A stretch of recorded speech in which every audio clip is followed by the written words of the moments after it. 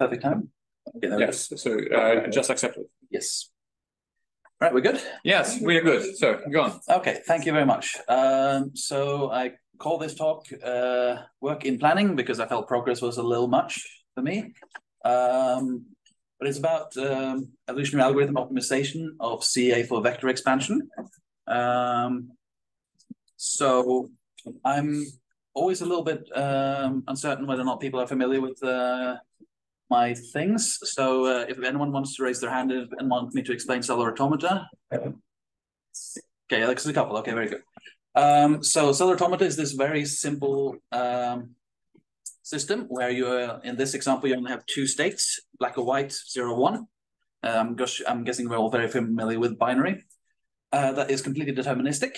It sets its next state based on a limited set of neighbors. And it's completely deterministic what sort of state the next state will be in, depending on what its and its neighbor states are. You see a very slow example of that going on. And this rule is called rule 110 because that is the binary of the 8 different neighborhoods it can have when it has only 3 neighbors to consider. And if you speed it up, it can look a bit like the other slide here, if you could go fast enough or over long enough time. And it's a little bit interesting thing because that little rule 110 there is apparently Turing complete because someone has shown that you can put a Turing machine in it. Now, of course, we can say like this is a completely parallel system. Turing completeness is really a good measure of how good this is as a system, but yeah, it's about as powerful as you can make a definition for now, at least. It's kind of be interesting to get better ones for parallel systems, but that's not what this talk is about. And I'm combining it with something called reservoir computing, and I've heard some people use the term already, so I think some of you know, but I don't think everybody knows this. So to give you an example, you have your typical machine learning framework. You have some input, you want some specific output. That's not yours. And instead of training the layers in in a backpropagation for a way where you train backwards till you sort of find the error and then you adjust, you just have this typically recurrent neural network, which is just set up in some specific activity level. And you just input your information in that, and that sort of does some feature separation, and you just have a linear train output layer to sort of extract the relevant information from that. And without going too much into detail on how you specifically do that, it's quite a powerful method in some ways because you can sort of consider the whole thing as an untrained black box, everything in the middle. Of course, it's not fully true that it's completely untrained. You sort of set it up in a way, but you don't train it. You never adjust it. So you can sort of fill it in with a lot of different things. People have done very weird stuff with a bucket of water where there's a wave on the surface that computes for you. But I'm working with cellular automata, so you project your information in cellular automata and you extract some sort of relevant information based on the states. This is probably very resonant with the hyperdimensional computing community, I think. So maybe I'm speaking to the preaching to the choir here a little bit, but why cellular automata? It's a very nice theoretical framework around it, so that you can sort of make a lot of can build on a lot of information already. But perhaps more importantly, you can convert these, at least the cellular automata that are simpler types, into just Boolean logic. So the example I gave you earlier could be just reduced to that single function running a lot of the time on every single cell continuously. And that means you can implement in circuitry, right? It's just a simple Boolean logic gate. So then we get into topics that you've already talked a bit about, this can be implemented on FPGAs, and then you get energy efficient and perhaps even edge AI valid methods. So the specific problem I'm trying to solve is that there are a lot of ways, even with a simple system already. When we talk about vector expansion, there's a lot of ways to set it up. So how do I pick and choose between good methods? So in the bioinspired field, you just try to encode that into a nice genotype, and then you can use the genetic algorithm to find good combinations. And that's really the gist of what I'm going to try to do. But there are some additional things that we've been considering. For example, well, actually, first of all, does everybody know evolutionary algorithm? Is everybody familiar with that? Don't have to explain that. Do you want me to? Or no? Okay. So what Evgeny actually sent me a very interesting paper that does something very similar, where it does what it calls cellular automata, but it's like a very big combination of, well, big as a combination of things that aren't really binary. So I would reduce and stay with the binary because that's like the important part of the Boolean logic. But I'll take some information from this paper called Low Shot Learning and Pattern Separation using Cellular Automata Integrated Convolutional Neural Networks, because it does something very interesting. It's kind of identified a problem with my thing here is that like this is going to be very computationally intensive to sort of test all these things on like some non-trivial benchmark. So how do I speed up that process? Well, this thing has done some pre-training where it's training on just some entropy functions and finding some good speciation or diversity of features from the cellular automata it's using. And I could probably do something very similar to that, where I use these. Well, there's this problem with evolutionary, there's this thing about evolutionary algorithm that it sort of has a tendency to like very quickly approach some homogeneous population. So a lot of people put in diversity methods to ensure that it actually doesn't completely stagnate into the single species. So there's a lot of diversity methods that we can apply, and you can apply them on some features that you don't actually train on the benchmark itself. You can just apply it on like some trivial entropy functions, for example, and find some diversity through that. And once I have those good candidates of diversity, I can then test on some slightly less trivial benchmark like MNIST or FMNIST, which is what this paper is doing. And well, that's the entire thing, actually. So feel free to ask any questions. Okay.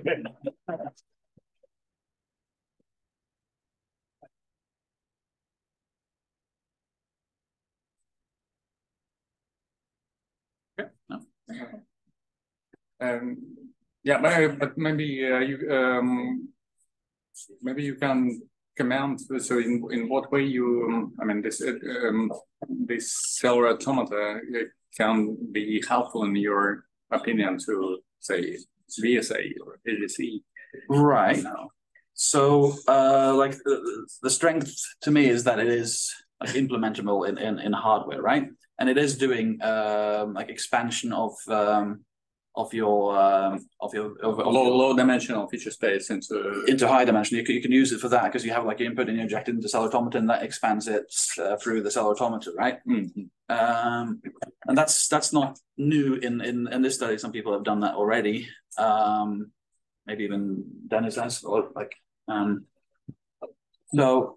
Fair enough. Very important slide, apparently.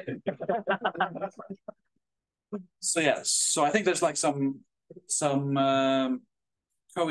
co-interests with the high dimensional computing and reservoir computing, where we are like trying to solve the same thing, where I want to find a good way to represent my information in the reservoir, and you are also trying to find a good way to sort of put your vector in your big space, right?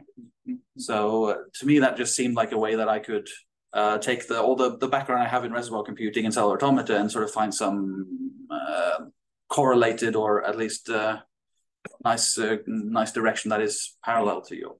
Mm-hmm. Okay. Yeah. So you talked about evolutionary algorithms mm-hmm. and speciation and so on. So in what you're doing, what are the entities which correspond to the species? Right. Yes, that's a very big topic, actually. Like, how do you actually define what is the difference between a species? Right. There's like a whole list of different methods, but like if we classify it a little bit, you could, if you're familiar with the genotype, phenotype topology, there's also, you can add on top of it like the behavior type as well. Yeah. But if you just talk about genotype and phenotype, you can do just a trivial distance in the genotype as one way. Yeah. But in my case, I was most interested in using it on it's sort of a phenotype of like what features of entropy values you have in the result of this whole system, which is more like a phenotypical distance. Thinking about genotype-phenotype distinction, and given that you're using cellular automata, you could view the cellular automata definition as being the genotype and the set of hypervectors generated by it as being phenotype. I guess so, yeah.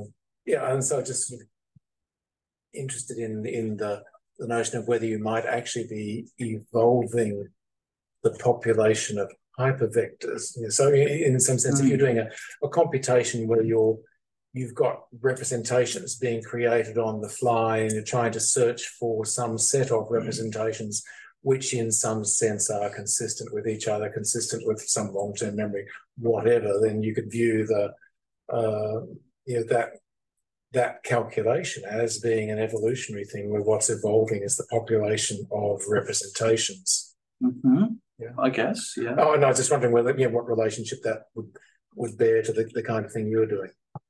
Well, I mean, I was thinking more of like evolving a method of good expansion in a way, so that I can create like in Erasmus computing there's the whole this theory around like ecostate property or separation property or all these sort of features that your reservoir is supposed to have to be like a good space for doing computation linearly at the end of it, right?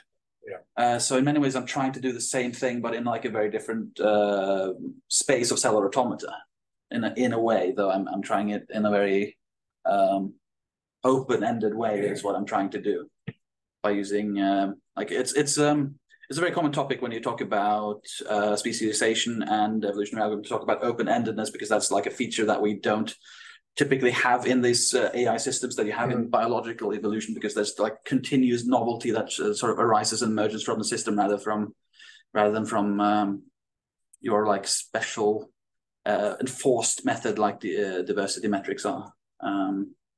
But I don't have the billions of years to run this naturally, I suppose, so I have to speed it up at some point. With the cellular automata that you've got, I mean, so obviously you can think of a specific cellular automaton as being a piece of hardware that does a particular job. Yeah. Could you conceive of specifying, so effectively having a program which specifies what your cellular automaton is? And so where I'm heading with that is, would you have a hypervector which basically is the instructions for a general purpose cellular automaton machine, and so the different values of the hypervector correspond to definitions of different cellular automata? Yeah, that evolve over that hypervector set of values. I can certainly conceive of that for sure. Yeah, it's how that specifically would be very open, I think, because it's like depends on what you interpret the hypervector to be, right? But I've thought of like other ways to set up similar things, like using genetic programming to define the Boolean gate instead. And then like different high dimensional vectors could represent different functions in that or something. I don't know. It's a little bit fuzzy to me. I'm very, very new to the high dimensional computing space. So I'm just like sticking to the parts that I'm comfortable with of that space. Yeah. I think I saw another question. I think you were. Yeah. So I've seen a lot of work from cellular automata in HDC, and for the evolutionary kind, so there's sort of like two granularities to the evolution. If we take something like a human, for example, so the human dies, all the cells die, right? But also the cells neurons in the brain are dying on their own. Yep. For example, as time goes on. So there's these two levels of granularity for something that's an intelligent agent. I haven't seen too much work on something like that. I can't tell you anything in the high dimensional computing space, but there's a couple of like people who try to do this two loops, right? There's what's a good example of that? Hyperneat, maybe, if you're familiar with that, or Neat.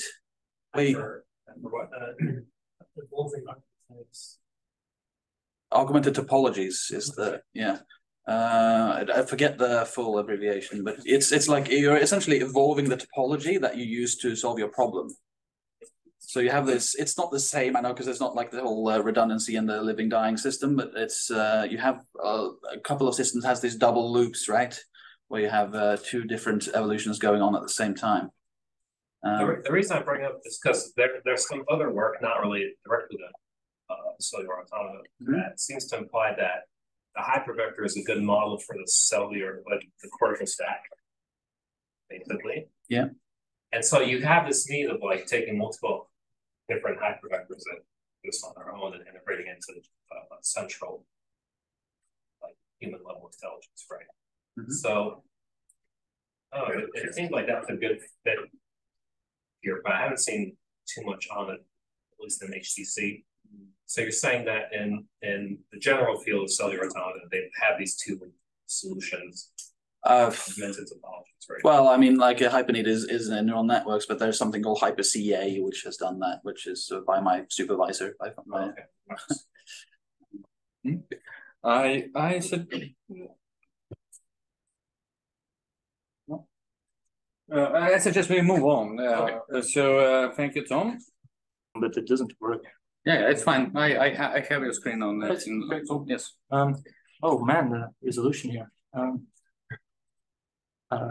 Decrease font size. Yes. Right. So you can see my whole screen, right? Yes. Awesome. So yeah, first of all, last talk was really great. I've done a lot of work on the same kind of stuff. And what one I'm particularly interested in is like you have this like rule 90, or you have particular rules with specific properties, and you have papers exploring how you can use this for random number generation, for hashing. So there are actually some like useful work based on this, and that's because it is very simple, and it can be distributed really easily. So I made like a slightly more general function here, synthesize, which can take any like targets of a map of a Boolean function we want to produce. So in the case of like the rule 90, it would be something like bin 90, and then so something like for each binary thing in that, you say something like this, right? And if you give this as a target here, then you synthesize the XOR based function that was shown in the previous talk, and then of course, that's an exact function, but that's mostly you don't want one exact function. You actually want like a network with multiple readouts, and then you can indeed like you have multiple equivalent networks. You need a certain power. You can't just make such a network with XOR or just with for what you need. It's like you need some combination, for example, majority and not, or XOR and not, or select and equal. This is also known as like if then else with like equal conditions. And then these layers simply look like selection and equality, like not XOR is just equality. Anyways, moving on. So what I've been working on is the idea that you can have you can scale your bundle operation, and I'm working with Boolean hypervectors here, so it's majority, but you can scale that beyond your vector size, because that's like pretty large limitation. If you look at a lot of their literature, they only scale their target domains up to the natural capacity of their hypervector dimension, or the other way around. They have like a programmatic dimension, and they just pick that dimension in function of what problem they're trying to solve. But for some application, for some reasons, it's really interesting if you have like a one size fits all, And you can just solve this by having multiple hypervectors. And so one naive way you could do this is you could take, you could encode this as a list of hypervectors. And a list of hypervectors, like the simplest thing you can do is you can just chunk the data you have, like here hypervectors is your data, and you say like how many items you want to cut it into. And then for each one of those, you just take the bundle operation for that chunk. And if you do this, you can store like for example, 1,000 vectors and have pretty okay recall. So this is doing it for all kinds of different sizes. But for example, for 5 blankets, let's pass here, for example, for 5 blankets, you're storing 200 hypervectors, 200 hypervectors in one hypervector with bundle. And then you can see that this is like 8 standard deviation, like on average, it's 5 standard deviations away from the noise floor.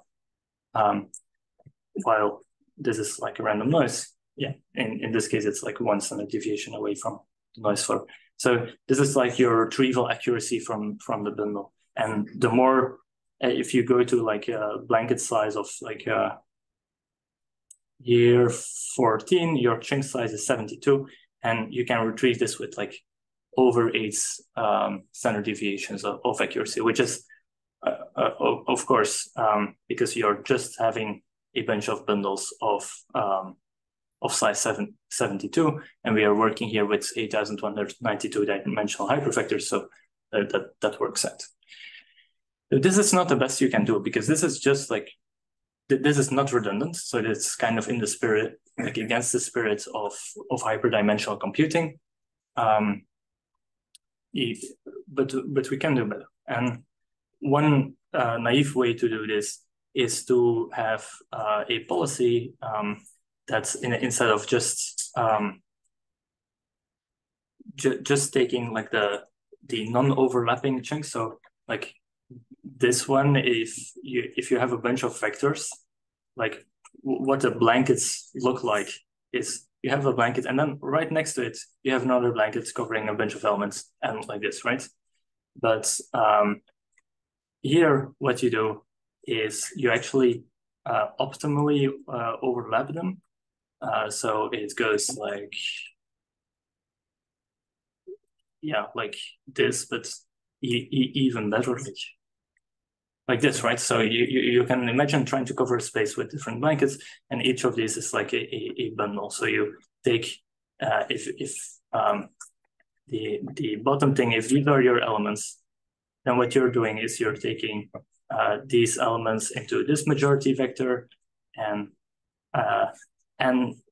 this element is also taken in this majority vector, right? And so you can cover this with multiple ones and get some redundancy. And well, that gives you very similar results, but you're doing like twice the storage. You can compare it like to like rate 0 and rate 1, right? So if you look at, for example, here, you're doing, you're dividing, so to say, in like, you could cover this with 4 vectors, but you're covering it with 12 vectors. And you basically get the same accuracy as you had before. What is fun about this, though, is that it's more robust. So now we were taking bundles of random hypervectors, but we can take bundles of like the vectors with a certain correlation. The correlation here is that it's a path. So instead of doing generating them orthogonally, you start with the seeds, and then you update that seeds like by flipping a certain fraction. So like, for example, you're flipping like 3 and 10, right? And so you're this is equivalent but runs a lot slower. So what you're doing is you're introducing some kind of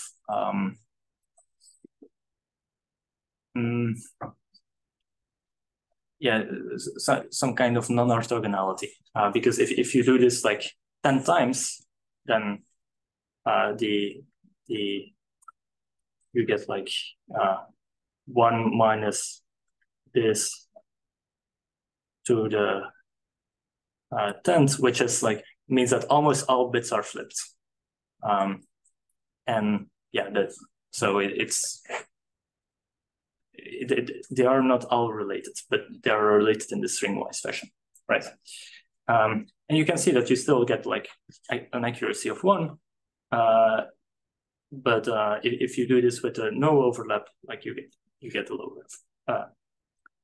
lower accuracy.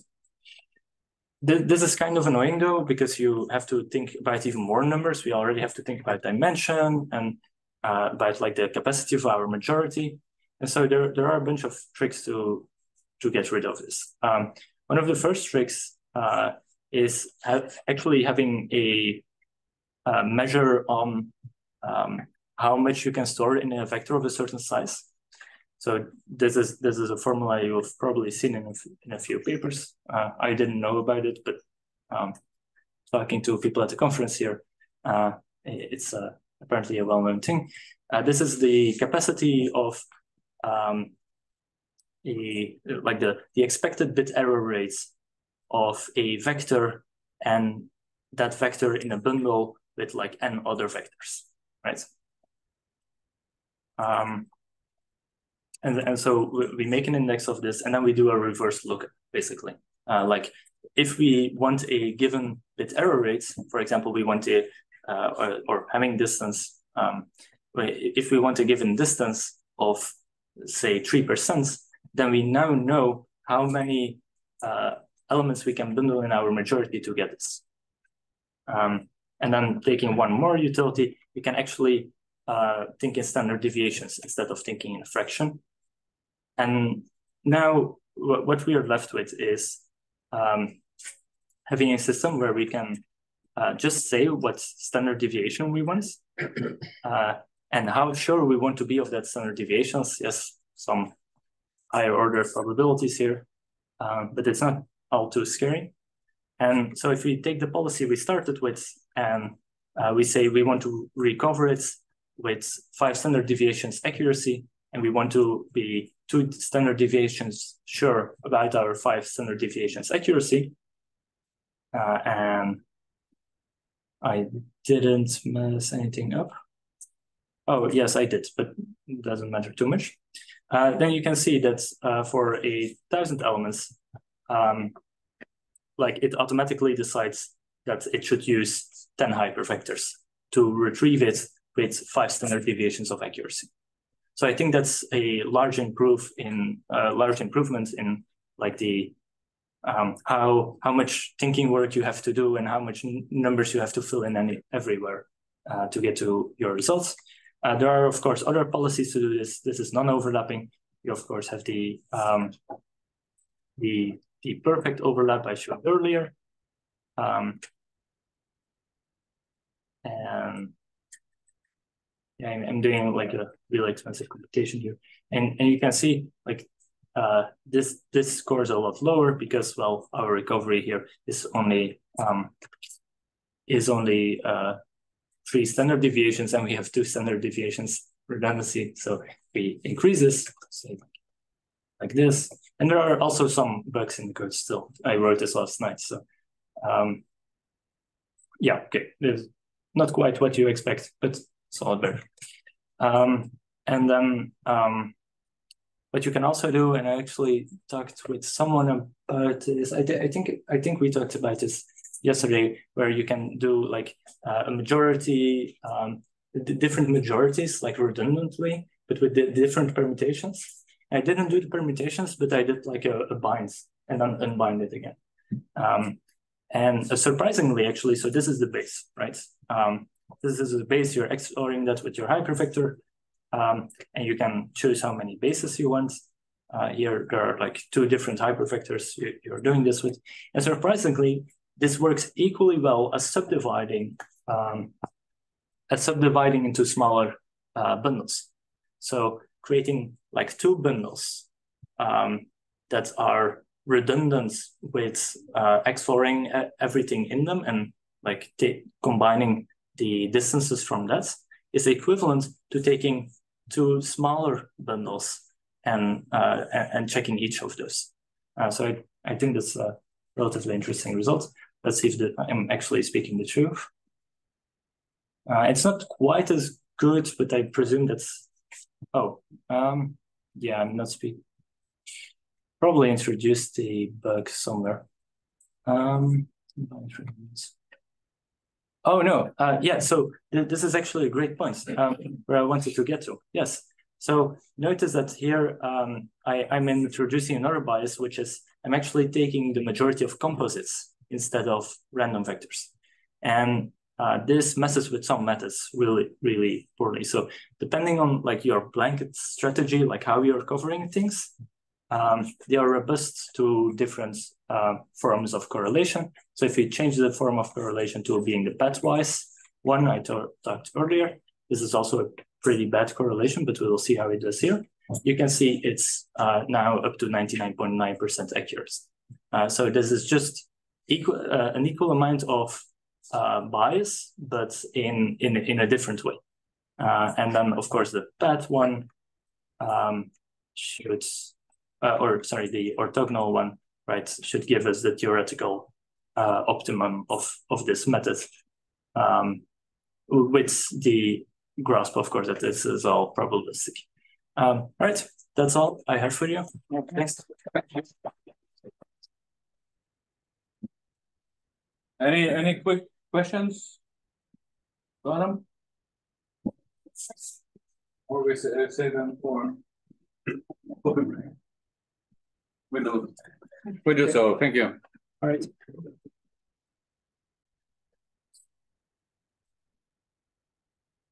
Oh, can you disable this presentation mode? Yes. Mm-hmm. Okay, so my name is Dilantha. So I'm studying my PhD in the Latrobe University. So I'm mainly focusing on sparse representation models in VSA. So if I talk about the motivation it's like why sparse representations, mainly it's because of the efficiency. We talk, this is like if we consider hypervector, so in the sparse representation, it's only like a small fraction of elements at a given time. So this can basically, sure.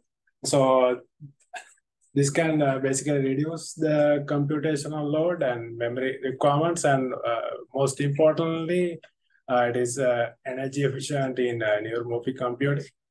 So, and there are also other properties of sparse representation, like this capacity and scalability, and also this memory consolidation, which is like one of the natural processes in brain, where only like the most relevant features of memory are stored. It's like, you can argue it's like a feature selection.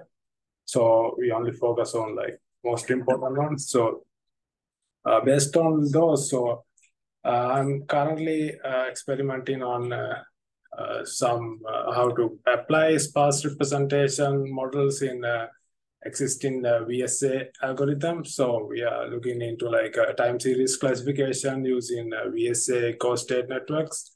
So this ESN implementation is based on work by Evgeny and Denis.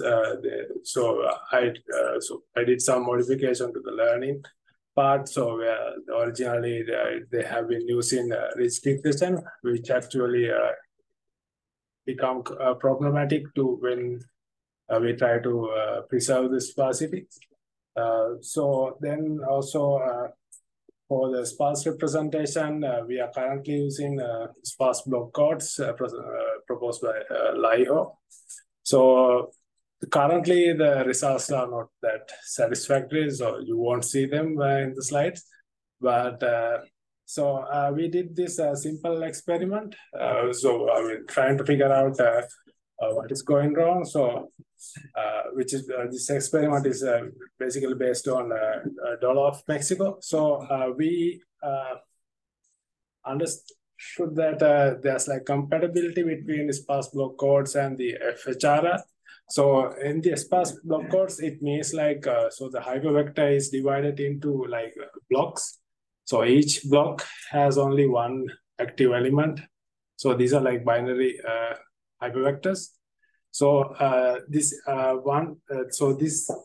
single block represent one element in FHRR. FHRR. So it's like if we consider size 10 block, it's like we are dividing 2.5 into 10. So it's like quantization level. So in that concept, so we compared sparse block codes and FHRR with this simple experiment. So as you can see here, we are using a block size of 10. So we are comparing sparse block codes and FHRR. So if we consider like 2,500 dimension hypervector in sparse block codes, we need to compare it with 250 dimension of FHRR for the compatibility. So even then, so you can see the FHRR is performing well above. So we are figuring out what is going wrong, but still looking for solutions.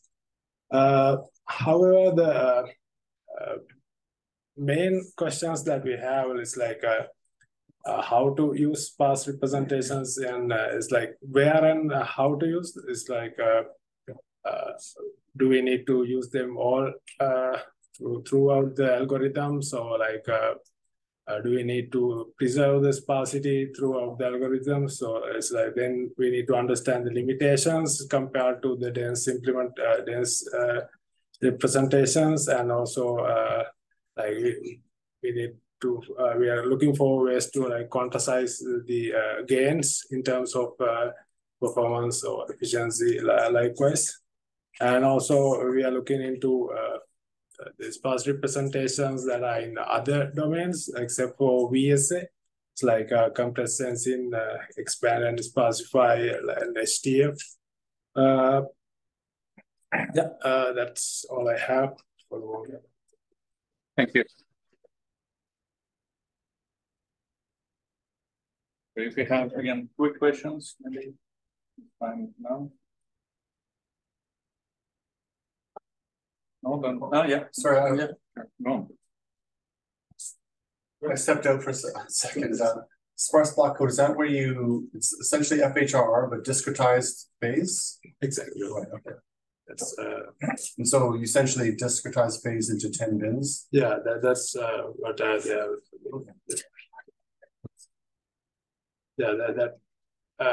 mean, we can question whether it is actually sparse. So that's something that we are also looking into. So yeah, it occurs to me it's like this spiking phasers are sparse in time. Exactly. These are sparse in space. Yes. Yeah, that's hardware implication for that. Maybe this will be useful in general discussing sparsity. If I have 1,000 lines on which I can push signals, I prefer it if you are using 10 of those sparse rather than you most of the time, rather than using all 1,000 of them most of the time. But if you can do it with just 10 lines, you are using all the times, that's preferable. Yeah. That's one interesting trade-off in hardware. The other one is that if certainly a lot of area in the second scenario of 990, which you're not using most of the time, they take space, and my energy costs, which then depend on how far I can move it. If they have to go over swaths of circuits and lines that are being limited and continue necessary. Now, of course, sparsity has functional implications for a number of implementations and steps, which thing that that's quite something small to make more.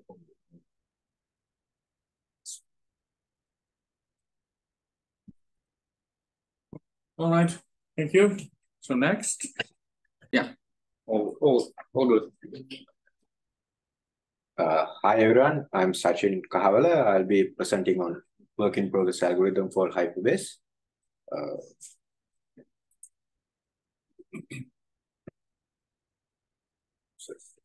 So it's been collaborative work with our center, La Trobe University, and mainly Ugini. So some of you may have come across the name called Hyperseed. Something we published last year on TNNLS. So basically what we are trying to do is we are trying to approximate the manifold using fractional power encoded surfaces. So with Hyperseed, mainly we tried the one in left where we try to approximate the entire manifold using a single fractional power encoded surface. But it worked relatively well, but for complex data sets, it had some issues. So with our next version, the Hyperbase, we are trying to approximate the manifold using a set of different fractional power encoded surfaces, similar to you can see as shown in the right diagram. So fractional power encoded surfaces, you may have come across the way we create a 2D FV surface. So this is just the way of creating the surface, and basically what we are trying to do is we are trying to map data from data space into the fractional power encoded surfaces. But in Hyperbase, it's not just a single FV patch, but multiple of them. So I will not go into describing the algorithm. So I will show some results that we have. So Swiss roll, it's something, one of the benchmark data sets that's been used to test on manifold learning algorithms. So you can see it has this weird like Swiss roll kind of shape, and on the left we have the original data, and on right what we have is each color. The data from each color will be is represented on a single fractional power encoded surfaces. So here we have around like 20 different fractional power encoded surfaces describing the entire data set.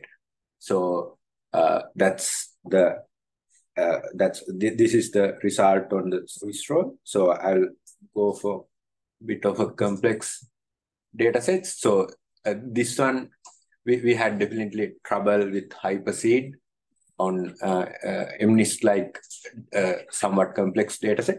So here I'm for demonstration purposes, I'm only I have selected only class 7, and this plot is basically the how each data represent on this.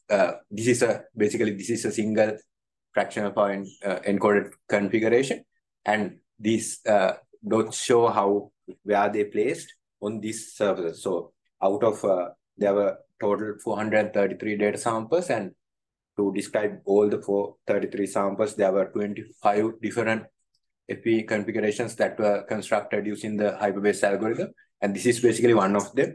And you can see in the top we have just general like number 7s, and in the right you can see the 7s with this horizontal cross on the middle.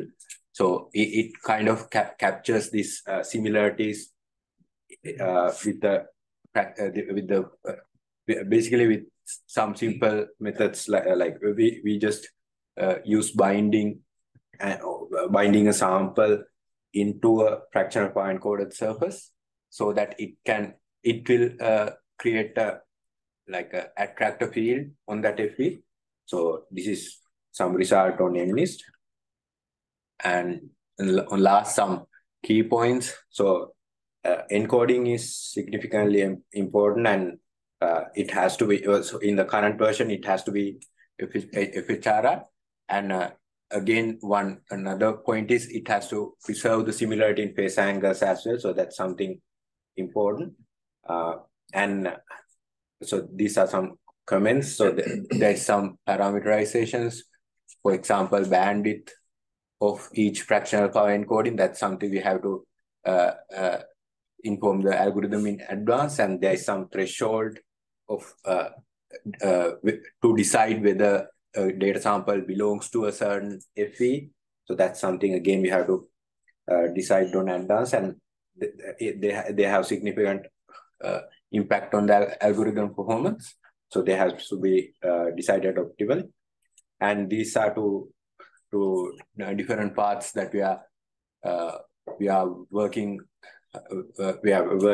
in future. So how can we organize these different patches in a way it makes sense to if we have a look at it all at once, how can we have a meaningful projection out of them?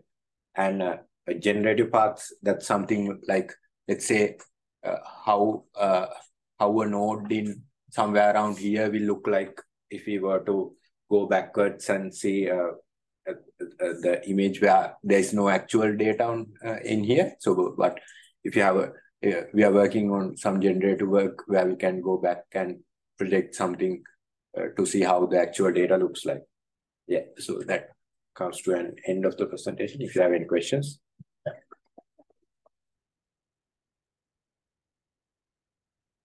Yeah, we have time for some questions. Yeah. So I was wondering, are there any like classical machine learning discovery algorithms which are very close to this sort of BSA version? Yeah, that's a good question. So we started this with our initial version. Hyperseed came like trying to mimic the behavior of SOM, self-organizing maps. Yeah. But now it's somewhat like deviated from that, which compared to SOM, here we use like very few samples. For example, for that 433 all the data points, we only use like 50 samples to come up with those patches. So very small portion of the data is used to construct these different services. Yeah, so far there are some work that has been done on piecewise linear approximation on manifold, but this is something completely different. But the pipeline is somewhat similar, but the algorithm-wise, this is different. Okay. Yeah, and then I guess just an obvious question. When you showed the figure with the set, what happens when you run it on the full data set?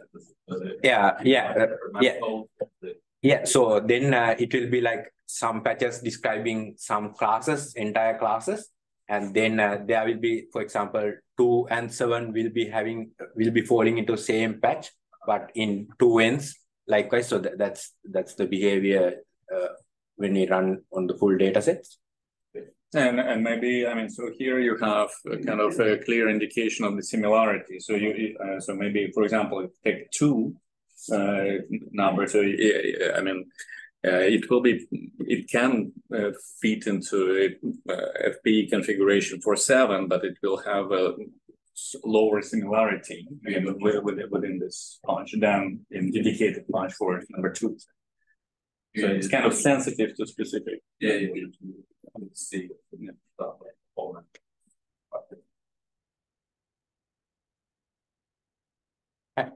Yeah, so were you able to use this as a classification? Algorithm? Yeah. So far we have tested for MNIST, the accuracy is around like we have achieved like 88.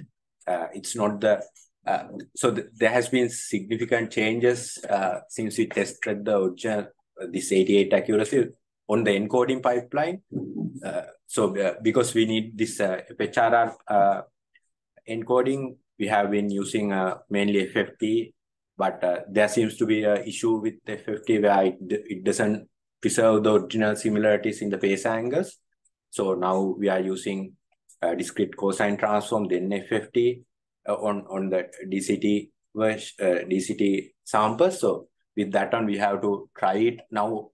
In the current state, we are trying to understand the behavior with this current encodings that we have come across. Yeah. So and how does it compare to other algorithms for yeah, for MNIST, since this is fully unsupervised, I think still there are like over 90 accuracy unsupervised algorithms, but this has significant advantages where it uses very limited amount of data, and it kind of can work in online manner. So there will be definitely a trade-off between the accuracy and the performance, I guess.